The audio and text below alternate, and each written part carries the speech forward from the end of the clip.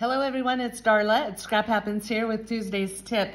And I want to share a really fun fold with you today.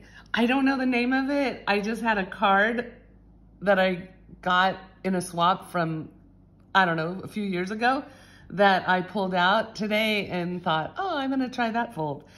As you know, well, you may not know if you don't follow me on Facebook, I have a grandbaby due this week. So I was making baby cards. And this fun fold, I just wanted to share it with you. Sorry I'm late. There was a snowstorm, and then my daughter got home from school early, and we were hanging out. And then my husband and a buddy were in my shop chatting, and I couldn't do my video, so they finally skedaddled out of here, and here I am doing my video. But it's almost 6 o'clock in the evening. Anyways, I just love this fold, and I think that you will too. It is created with, the card is created using the Happier Than Happy stamp set and the matching dies, Happy Forest dies.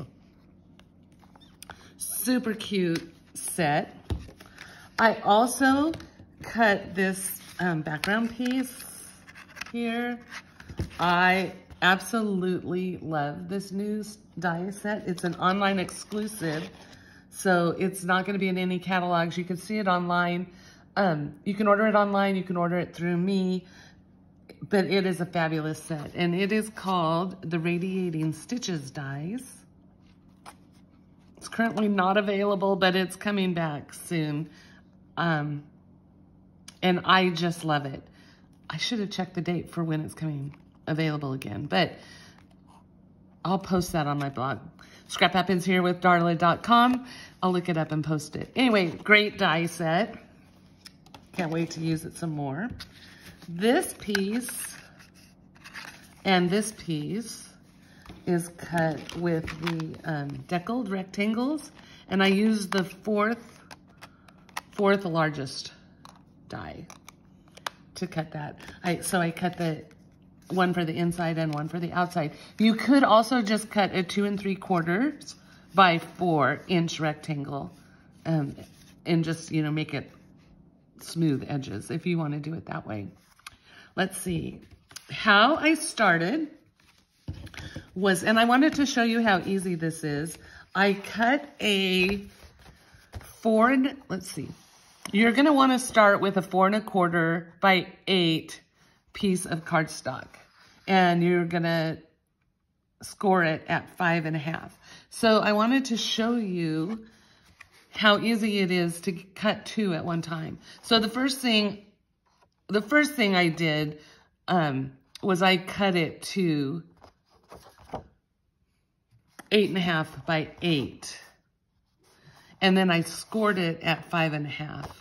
And then I just had to cut it one more time at 4 1/4, and I got 2 pieces. I like it when I can figure out how to do things simple. For a long time when I was cutting card bases, I would cut them, you know, and then I would score them. So I was scoring 2 instead of scoring them and then cutting them and having 2 cards ready at the same time. I also did that for this part of the card. This is the Evening Evergreen. And you can see here, I scored it. This is at 8 1/2 by 11. I scored it at 4 1/4, and then I cut it into 3 inch strips. So you can get 3 cards out of one piece of cardstock. And then last, I just cut a piece of designer paper. You don't have to do this. You could just stamp images on here. And I put it on the flap. So this is 4 1/4 by 8. Oh, and I want to show you, I also used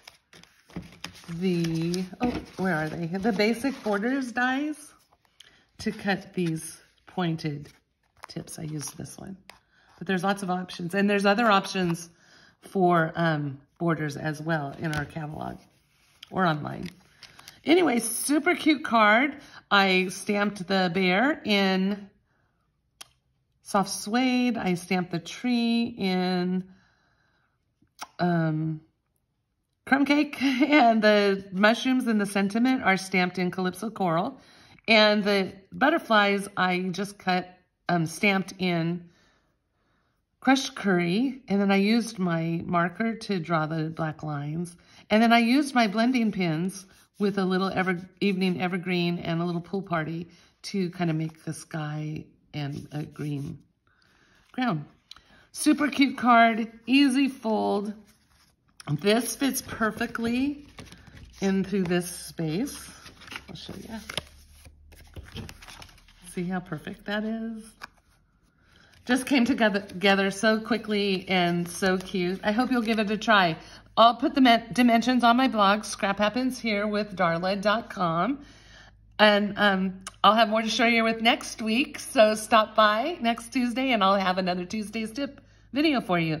Thanks for stopping by. Have a great evening and I'll see you again next week. Bye.